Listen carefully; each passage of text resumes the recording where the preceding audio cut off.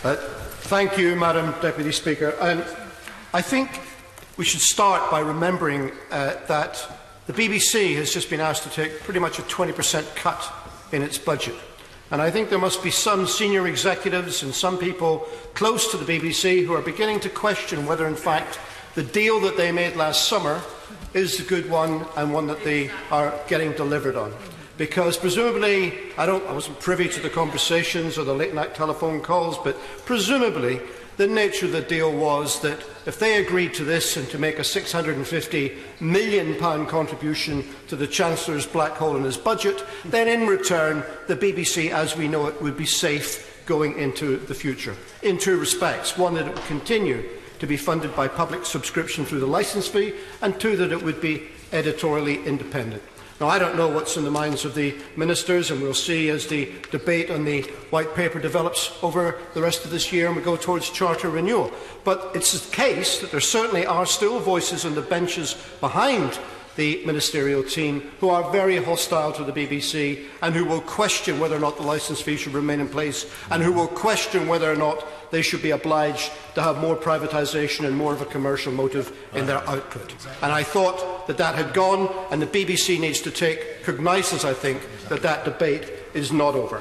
On these benches, as my colleague from Eastern Bartonshire said, we are absolutely committed to public service broadcasting. And I think we should remember that the opposite of having a public service ethos in our broadcasting is to have a commercial one, where decisions are made on how many viewers you can get and how many programmes you can sell in an international market. In my view, that makes for bad programmes. It makes for removing innovation, removing creativity, removing experimentation. I want to illustrate this by an example. Probably my favourite television programme on air at the moment is Peaky Blinders. It's a gritty BBC drama series set in 1920s Birmingham about gangsters of the time. It is rich in social realism, and it is rich also in its attention to period detail in every respect but one. It has a contemporary electric soundtrack to a period drama. Now, some would say that on paper that doesn't work, and in fact that would spoil the programme. But actually, the electric guitar of Jack White and others in that soundtrack enhances the menace in the narrative that's on the screen. Now, I bet that if somebody had taken that idea to an independent to a commissioner whose principal objective was how many viewers can we get and how many of these can we sell, they would have sent it back saying, no, I want a soporific score which is reflective of the ragtime or music of the period. So an experiment would have been denied. Now, that might have sold more copies, it might have had more viewers, but it would have been a much worse programme as a result. I think there have been steps forward, sometimes baby steps, but steps forward in the way in which the BBC is operating, and there has been some decentralisation that is extremely welcome, and I think it has resulted in better programmes. If you look, for example, at the forensic and high-energy examination of corruption in the alleged corruption in the Metropolitan Police, and consider that that is produced by a production crew in Belfast, who would have thought they would have been the best equipped to do that? If you look at things like Shetland or Hinterland, you can see gritty crime drama that's set very much in the vernacular of the Scottish Islands or of Aberystwyth, and yet commands an audience which is general and which is much wider than that. Because by exploring diversity, you get better programmes which can enrich the entire output for everyone. I wanted just to turn to the situation in Scotland in the time I have left, which is my friend from Eastern Bartonshire made some points that I want to reiterate. But the first thing to say is that I do think the management of the BBC are playing catch-up and not playing it very well in terms of the decentralisation that has already taken place within the government of the United Kingdom. It is welcome, of course, that now in the new Scotland Act, the Scottish Government has got a say in how the Charter renewal process takes place, a say in the management of the BBC. But is it not really remarkable that 20 years almost after the creation of a Scottish Parliament, we're debating that they should have these limited powers? we believe, we put forward the amendment in the Scotland Bill debate, we'll put it forward again, that broadcasting should be the responsibility of the Scottish Government in Scotland. How can it be that the Scottish Government is entrusted by this House to make decisions on assisted dying, on abortion, on running all the public services, on what rate of income tax to charge people, and yet it can't control the telly or the radio? It does seem to me to be a remarkable situation.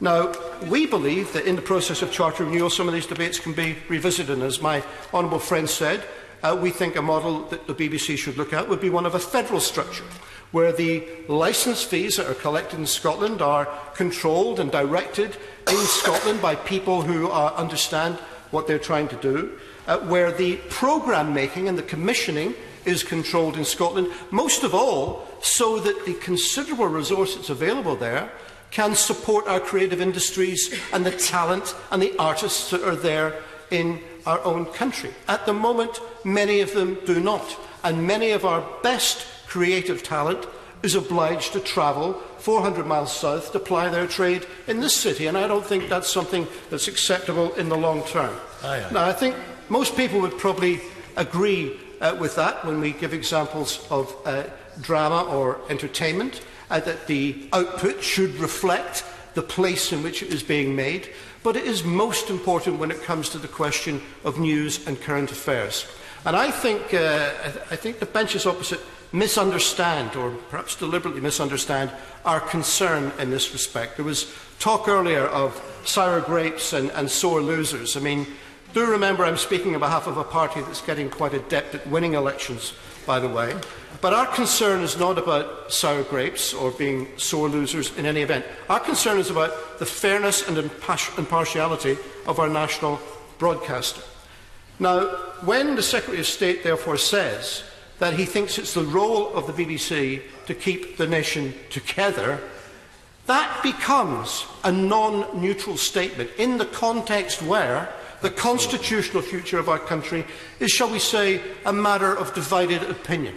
And it's not a matter of reviewing the 2014 referendum result, but it's an understanding that there are different perspectives within the Scottish population, and almost 50% of the people do not agree that staying in the United Kingdom in the longer term is the best option for us. They would like to see self-government of their own country. Now, I'm not arguing about who's going to win or who's going to lose that argument, but we should accept that there is more than one opinion. And therefore, to deny that, and for the BBC to take an editorial view that the nation must be kept together, by which I presume they mean the UK, means that many, many people will feel disenfranchised, they will feel alienated from the national broadcaster. And that has to be a matter of concern, I would have thought. Now, I know the Secretary of State's opinions are his opinions. He doesn't control the output of BBC Scotland, of course, that's right.